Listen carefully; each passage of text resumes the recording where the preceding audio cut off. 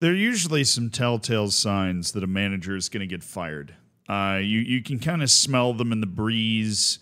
You know, the warm wind of somebody getting fired just washes over you. And very, very rarely when this sort of stuff starts happening, I honestly can't remember an instance where this sort of stuff starts happening where somebody doesn't actually get fired. And I think it's time to be all, honest with everybody else here that Eric Ten Hag is going to get fired. Right? They're just figuring out the right way to do it. They need one more big catalytic moment that's going to finally set off the idea that they're going to fire him. But the guy's going to get fired. He's not long for this world, and I think that is best for all parties involved. And I'd be surprised if you didn't think that would be best for all parties involved. But what are those magnificent telltale signs that you're going to get fired? Well, we'll start with something like this. Anytime people are writing articles talking about how your potential replacements are jockeying for position, how there are debates going on behind closed doors, to try and select the person that is literally going to step in and replace you, how Sir Alex Ferguson is apparently a big fan and is he's advocating for Max Allegri, right? Not only are we having preliminary discussions being reported on in Italian media here about Max Allegri, the former manager of Juventus multiple times over, and Thomas Tuchel being rumored managers of Manchester United, it's gotten to the point that Sir Alex Ferguson, who, by the way, I couldn't stop turning around and seeing Eric Ten Hag being compared to Sir Alex Ferguson, and how Sir Alex Ferguson, was struggling in his first couple of years and then managed to turn it around and become one of the best managers of all time. Right? But if even Sir Alex Ferguson, who went through that, somebody that would understand the concept of giving a manager leeway, giving a manager time to figure it out, right? Because he's the example everybody uses as don't fire a manager too quickly. That guy is apparently, according to Italian reporting, a big fan of Maxi Allegri and is trying to advocate for him to the United board. It's over. Brother, it's over. You start seeing reporting like this, we're not even in the preliminary stage of investigating who's going to be there. The reporting in Italy says it's already basically been nailed down to two candidates, according to the Gazzetta sources, that it's Maxi Allegri or Thomas Tuchel, and that's it. Which, just fucking sidebar, no way that's the right choice either. All right, I got nothing against Allegri or Tuchel. Tuchel managed to throw a bunch of misfit toys on the field and win a Champions League with Chelsea. Maxi Allegri oversaw one of Juventus' most successful overall periods, even though he could never bring home the Champions League. Both of these guys are clearly very good managers, but they're both very mercurial. And they are certainly not people that are known for building a harmonious dressing room, which is the one thing that Manchester United needs. Maximiliano Allegri and Thomas Tuchel are not going to be able to go into Manchester United and do what they normally do, which is, find a way to get the best out of a large collection of world-class players. Manchester United doesn't have a super large collection of world-class players. They're trying to identify the next ones and build a cohesive team for the future, and they've had a rotten locker room atmosphere for a fucking decade. And they need somebody who has the same profile as an Ange Postecoglou or something, right, to come into that situation. Somebody that is proven to be able to build up winning programs instead of taking over winning programs and making them win a lot more. Right? Somebody that is going to be able to provide long-term success, not just short-term. The sort of thing that Ole Gunnar Solskjaer would talk about when he was at Manchester United. The idea that, hey, maybe winning a trophy can actually, paper over the fact that the club isn't actually improving. That's something that Ole Gunnar Solskjaer actually said. Right? I know, because I've got that memory. You know what I'm saying? It's like a steel trap. That and history, facts, and football manager tutorials. That's all that swirls around up here behind the backwards hat and the headphones and everything else. I guess there's nothing else, but yeah, that's all I've got swirling around upstairs, and it's on. Ole Gunnar Solskjaer is freaking right. I believe in that, right? I believe that over the last 5 years, over the last 3 years, you would have much rather been Arsenal.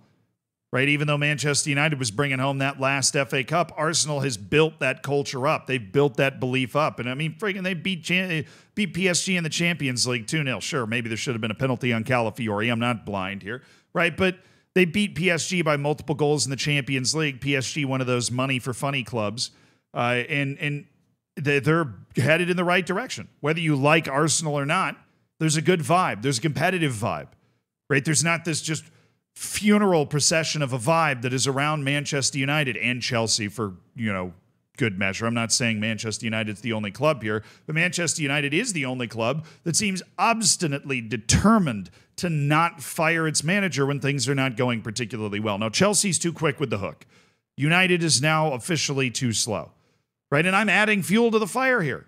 Erik ten Hag is still employed by Manchester United, and I feel it's only logical to sit here for a good portion of this video and talk about the type of manager that should come into Manchester United to replace him. But if for whatever reason you're in the camp and you believe, right, that Ten Hag should still be the coach of Manchester United, I present to you this tweet. Erik ten Hag took over United 3 months before Unai Emery took over at Villa when they were 18th. Villa are playing Bayern Munich this week while we're 12th. This guy's a Manchester United fan, right? Look, Manchester United has not been good. It's not been what it's supposed to be. I've talked about that too much already, so I'm not really going to talk about it again. But Erik ten Hag's time is expiring. His time is running out. But Manchester United seem like they're going to make the same mistake again anyways, so what's it matter? What am I doing this for? I'm doing this for internet clout. I suppose that's the reason to make every single YouTube video, although this entire channel is basically just a giant echo chamber for me, at which point I really should brag about the fact I ran 9.3 miles today, which you would know if you followed me on Strava, which I've never actually advertised what the name of my Strava is. You freaks just find it anyways, and shout out to you. You guys give me a lot of kudos on Strava. I ran 9.3 miles today. It was fucking awesome. But that's not the sort of clout that I'm going for. No, I'm telling you, Ten Hag's getting fired. I'll probably say within the next month. Next time Manchester United gets blown out and there's not a red card, he's going to get the call from Jim Ratcliffe the next day. It's not a huge payout. He's got 1 year left on this contract, right? Because they triggered the 1 year extension or whatever after the FA Cup when they said they were going to fire him before. Just goes to show you that your first instinct is probably usually right. Because now Manchester United's in this whole situation where they could have just gone and tried to hire somebody this past offseason. I know it wasn't the sexiest, hottest manager market, right? That's what everybody seemed to be talking about. But, if you keep doing the same thing expecting a different result, that's the definition of insanity. And I feel like we've gotten to a point where we're just repeating the same thing. I actually have one more specific graphic that I want to show you. I wasn't initially going to show it to you, but I realized that we only really talked about this on stream. So I feel like that you guys should have it too, because a lot of you guys, you don't watch the streams. You're too cool for that or something. If you look at this little graph somebody put together, this is the roster for Manchester United. If you can see in green, those are the players that Erik ten Hag has either promoted from the youth team or signed himself.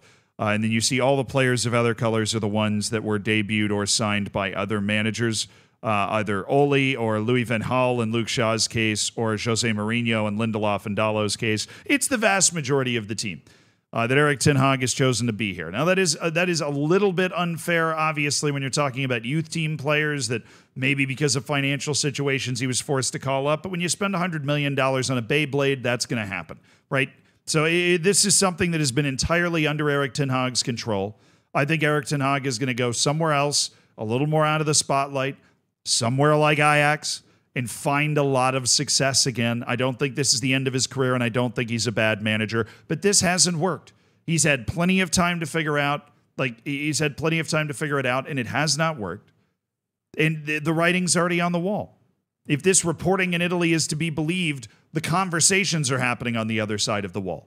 Everybody knows this is going to happen, and we have officially entered the stage where Erik ten Hag is completely a lame duck manager. He's just sitting out there in the breeze, right? And it is just a matter of time until somebody actually decides to cut the last strings on the flag and let it fly off into continental Europe before it lands on a mid-table team in France or something, where Ten Hag is destined to be headed and he can go from bald fraud to bald savant again. Then Manchester United will be able to move on. As much as you might think I am a Manchester United hater, because they are a very compelling team to talk about recently, for sure.